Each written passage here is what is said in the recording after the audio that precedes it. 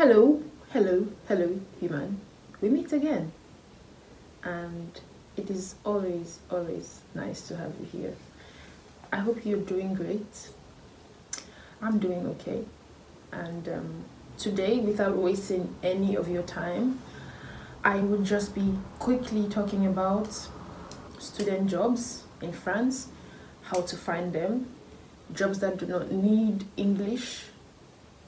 Jobs that do not necessarily need French. The number of hours you are allowed to work in France. Can having a student job help you survive in France without any other source of income? I will be talking about all of that. And also, as usual, every important link would be shared in the description box. I'm a little bit tired. Maybe it's not visible. You can't necessarily see that I'm very tired and sleepy, and my eyes are kind of red. I don't know if you can see. It will be fine. So, are you able to get jobs, like upon your arrival in France? Are you able to get jobs that do not require French? Yes, you are able to do that. But then, knowing that there are probably a ton of other international students that maybe do not speak English that are moving to France and are also trying to get jobs that do not necessarily require French. As soon as you get your visa and you've booked your flight to come to France, I think you should already start. If you know that you need, there's a difference between want and need. If you know that you need, that a student job is necessary for your survival when you arrive in France, then start applying already, so that probably in the first few weeks, when you arrive in France, you're able to have a job. So, what kind of jobs would not necessarily require French? Basically, jobs that do not. Firstly, to be jobs that do not need you to interact with people, like a cleaning job, dog walking. Yes, they have things like that in France. Some nanny jobs, it may vary, because some people hire English-speaking people to take care of their kids and also teach them English. So you can be nanny / English teacher to kids, and that wouldn't necessarily need French. Yes, there are so many jobs out there that do not need English speaking. Okay, and then a website where you can find English jobs is called englishjobs.fr. But of course, there are so many other websites, but I know of this one. So, English jobs, getting English jobs, possible. Getting jobs that need at least some basic French, also possible.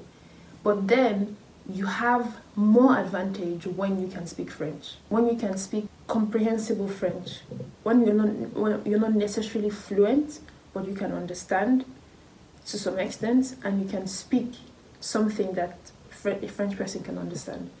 If you're at that level, then you have various options. So you're not applying for jobs based on what language is required. You're just applying for all the student jobs.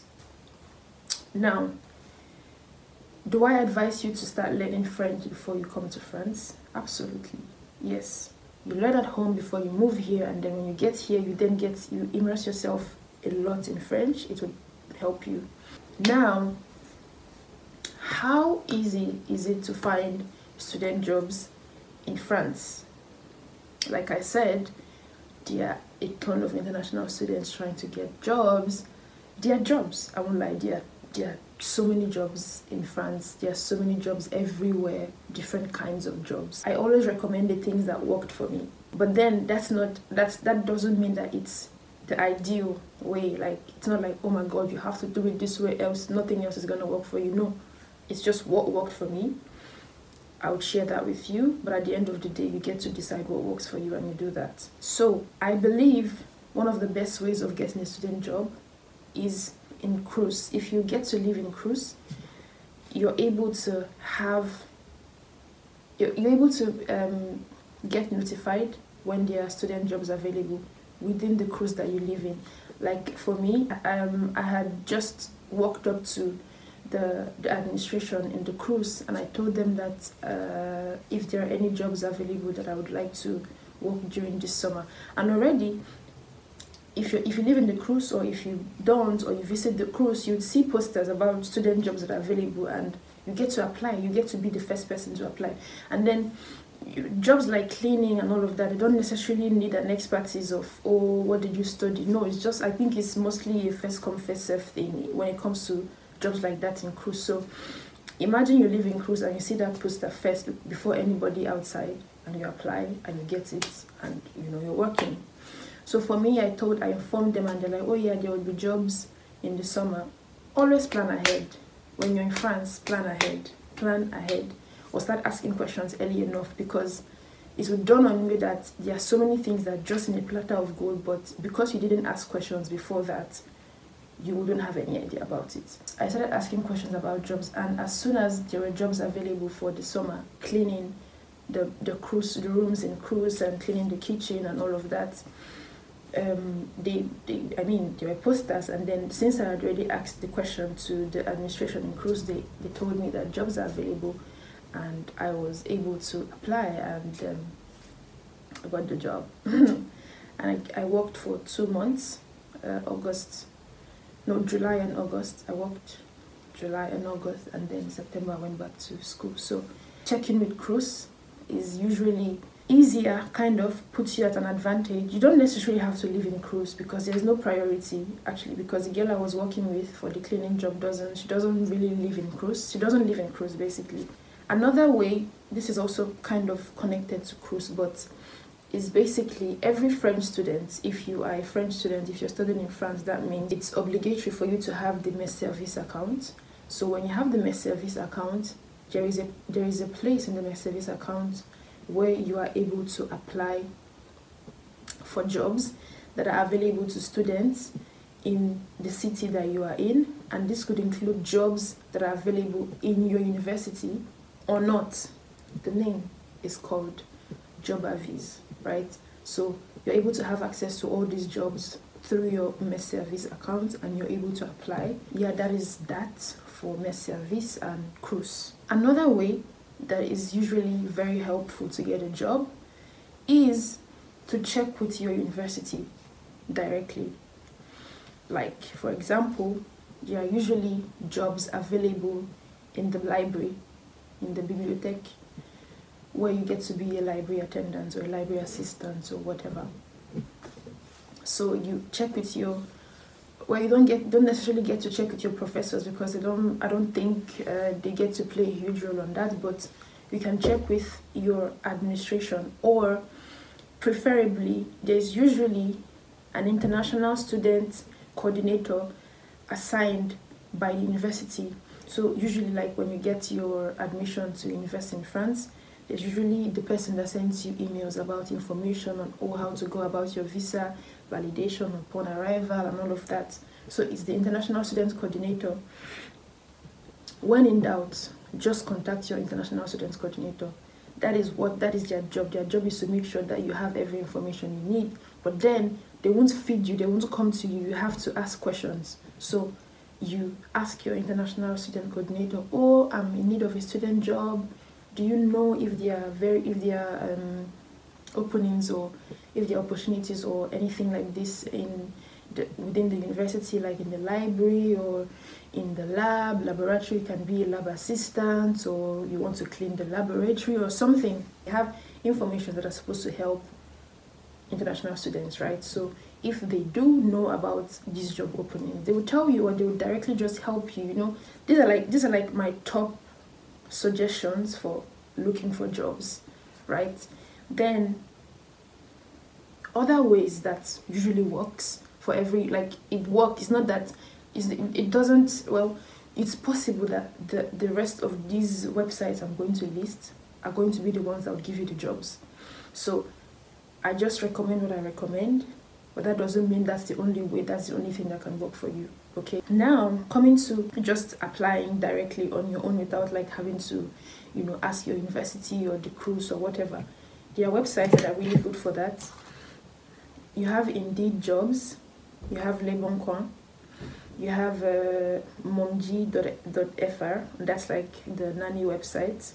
And then another good thing, apparently, you know, there are Facebook pages about maybe international students in France, or Moroccan students in France, Nigerian students in France, all of these. You can get information about, you know, maybe people that want to sell their belongings because they are moving out, they want to sell it at a cheaper rate. You can get information about jobs, you can get like all these helpful tips, right? But then again, beware of scam, because nobody should ask you to pay money for anything, or for kind of, oh, if you need this job you have to pay so amounts, or this. No, ça se fait pas. It doesn't work that way. So yeah, that's why I have an issue with like Facebook pages. But then of course, as much as there are like people that scam and all, there are still good people that are genuinely just there to help. So Facebook pages are also there to help you. Now, coming to the minimum wage, like how much you can earn, as well as the number of hours you're allowed to work in France. An international student in France is allowed to work for a total of 964 hours in a year. Normally when you're working, it doesn't matter the job you're doing. Even if you're doing a nanny job, it gets declared, and France, the government knows how much you're earning, how many hours you're working for. So I won't advise you to do a job that is not necessarily declared in France. If you do that, if you get caught, you're in for something. So whatever you do, just don't consume the number of hours you have. So now coming to the minimum wage. So the minimum wage is around 10 euros 25 cents an hour. So of course, like if you're doing a part-time job because you have your school, you may not get to work up to 7 hours in a day, unless of course you take jobs where you have to work in the night, like you go to school in the morning and then you work in the night, which would definitely put a heavy strain on your studies, unless of course you don't care about your grades. Would permit you the time to work as much as you want and earn a lot of money as much as you want. But then of course, keeping in mind that in a year you're not allowed to work more than 964 hours. It's your choice, c'est à toi l'honneur. Another question I usually get on my Instagram is, can I pay my bills with my student job? That's a very difficult question to answer, because one, it varies. It depends on the city you're living in. If you're living in Paris, darling, first of all, your rent would be like minimum 700 euros per month, and the room that is for 700 euros would be a tiny cubicle like this. And then you have to check your schedule and all of that. So it's not a yes or no answer. It depends. It varies. If you're living in a city like Belfort, or like smaller cities where you're living in a cruise in a small city where your rent is like 250, and then with the help of CAF you're able to pay like maybe 110 euros. Maybe your student job where you earn let's say 400 euros or 350 euros in a month can help you pay your rent, and then you have a little bit for your feeding. But in a case where you live in a place like Paris and you're doing a part-time job, first of all, you cannot pay your rent. You can't, so it all depends. It all depends, unless of course like you work extra hours. But at the end of the day, it's going to put a strain to your studies, and then you end up overworking yourself. You burn out because you want to get money to pay for your rent, and at the end of the day you're stressed, you're mentally stressed. So if you know all I'm going to say is, if you know that you want to solely depend on your student job for survival, don't live in Paris. don't live in Marseille, don't live in big cities, because it's going to be it's doable, but it's going to put a strain on both your mental health, everything. You're going to struggle. So if you know you do not have any support from home, or any kind of support at all financially, then run for cities that are small, where you get to pay lesser rent, so that with that you're able to have something to survive on, at least to buy yourself a nice clothes at least once in a while, and hang out with your friends. And you may say, oh, I don't think I need that, but you do need it. At some point you need to hang out with your friends and you need to buy yourself something nice. So that's the only advice I have for you, actually. And I think I have to bring this video to a halt because I'm tired and my eyes are closing. I'm hungry and I want to sleep. I actually planned on making videos about bachelor's degree, because I've gotten a ton of questions regarding that, but maybe I'll do that next week. I don't know how my next week would be, but in the coming weeks I'll try to do that, as well as I don't know, tell me whatever kind of video you would like to see next in the comments, or you can text me on Instagram as you wish, and I will try to find the time to sit down and do my research and then come and share with you. In the meantime, I will leave you with this. If you have more questions, please text me on Instagram. Thank you very much for subscribing, for watching, for asking your questions and finding my videos helpful. Thank you, and I will see you next time. Bye.